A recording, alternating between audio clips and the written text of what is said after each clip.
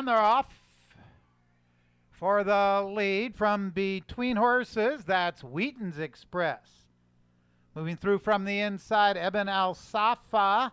Then up from the outside, that's Z Camelot and Fiji Star. Into the first turn, Wheaton's Express is in front. Draws away to lead by 2.5. Ebn Al-Safa second ahead, Z Camelot third. It's a length back. Fiji Star runs fourth. Grace's Devil is fifth. Then it's a length to Mingan's Prospect.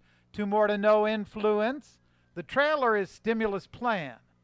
The quarter went in 24 and 2.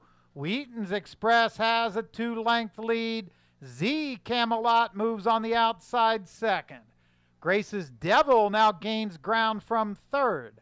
Ebn Al-Safa fourth by a length. Fiji Star on the outside fifth. Gap of 3 to Mingan's Prospect. 5 more to Stimulus Plan and No Influence. The half went in 48 and 3. The leader, Wheaton's Express, still there.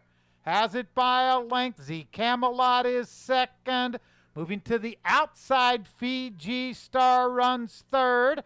Grace's Devil between horses. Now they're well bunched. 4 across the track. At the 8th pole, Z Camelot puts ahead in front. On the inside, Grace's Devil. Up on the outside, Fiji Star.